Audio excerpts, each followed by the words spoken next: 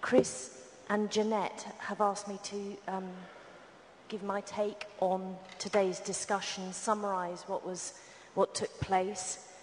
And I must say the discussions have been immensely wide-ranging, both in topic and in the diversity of speakers who've taken the floor today. First of all, we looked at the status of IPv6 availability around the world.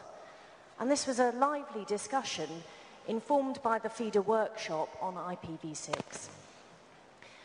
Overall, we saw this as an example of the internet in transition, a bit like the migration from leaded to unleaded petrol, that for a time it's very rare, then you have coexistence, and then gradually you move across to the new system.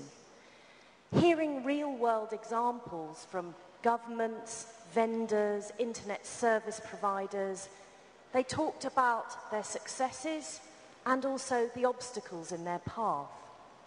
One interesting highlight was that people were starting to say that the demand is now coming from the end user, from the customer, and rather than just simply a push of information from the number resource allocators. The landscape is certainly changing fast, and we were told to beware of outdated information, particularly on equipment and capacity. And one speaker encouraged us to articulate the benefits rather than just the depletion of a waning resource and what IPv6 could open up. And lastly, the situation of developing countries was highlighted, and one speaker said that they may be in a position of advantage comparatively because of the lack of legacy equipment. But of course, that equipment still costs. Secondly, we moved on to the internationalisation of critical internet resources, both the management and enhanced cooperation. And for me, this took us across the following two items as well. So last year, at this discussion, we talked about the affirmation of commitments, which had just been released, and the first applications for non-Latin script top-level domains. So many speakers discussed and emphasised the importance of this topic to them and within the IGF. We heard about the steps taken by ICANN since the affirmation of commitments. We heard from the chair of the committee looking at accountability and transparency within ICANN. The relationship was mentioned between the number of users and the number of registered domain names in a territory, and it will be interesting to see the impact of deployment of non-Latin character domains in the route on this. We also heard about cooperation between the GAC, the Governmental Advisory Committee, and the ICANN board, with other stakeholders as well, and the tangible result of a creation of a knowledge database between country code top-level domain managers. So moving on, we looked at a sharper focus at new top-level domain names and the introduction of non-Latin scripts in the domain route. We heard reports from the feeder workshops, which looked at both the opportunities created by internationalised domain names and also some concerns about whether this would actually close or increase the digital divide. But speakers talked about the great benefits that can be brought to national businesses, e-government, enabling local language content. And we also heard about the working group set up by ICANN specifically to look at what can be done to assist needy applicants. Our last look was at disaster recovery and crisis, and we heard of the remarkable achievement of the Haitian Registry in ensuring continuity of service despite the complete destruction of the local infrastructure. And this also emphasised the importance of hearing multiple viewpoints. He talked about the political pressure to have the infrastructure just provided locally versus the influence of industry best practice and cooperation, which tended towards geographical diversity. And a healthy reminder, a timely reminder, that when we talk about management of critical infrastructure in many countries, we are sometimes talking about 1 or 2 people.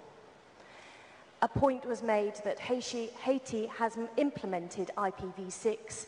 It's not just a question of money, but shows the benefits of cooperation.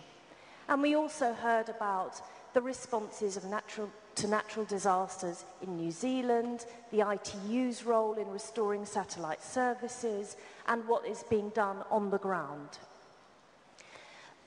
One speaker also mentioned the importance of geographical diversity in protecting data and backups, and the interesting conflict between national laws on data protection, which may inhibit this, and this perhaps is a topic that demands further thought.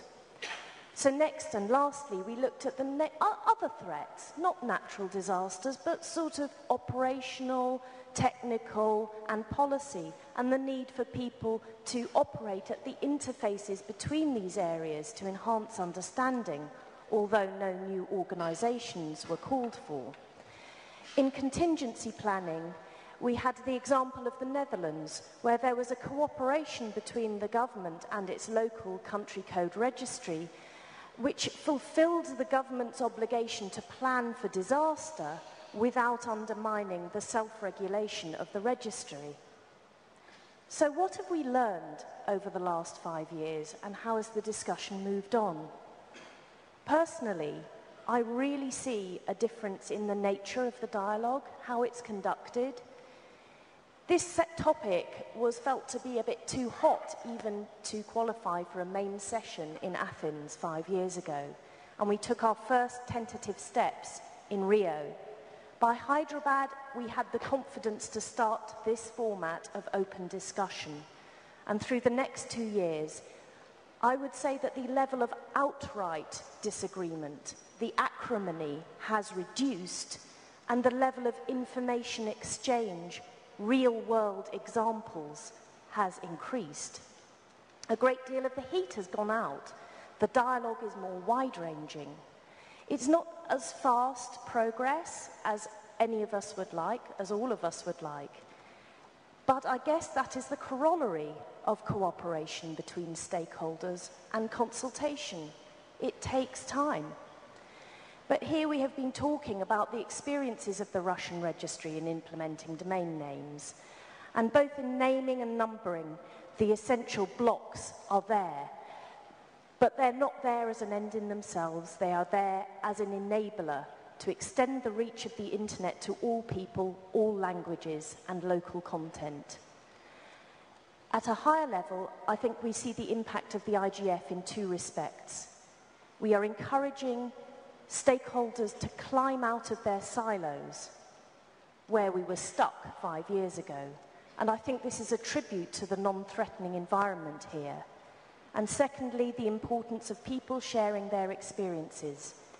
This is all new stuff we're discussing today. IPv6, new internationalized domain names. People here are working on things that have not been done before and on which many millions of people depend.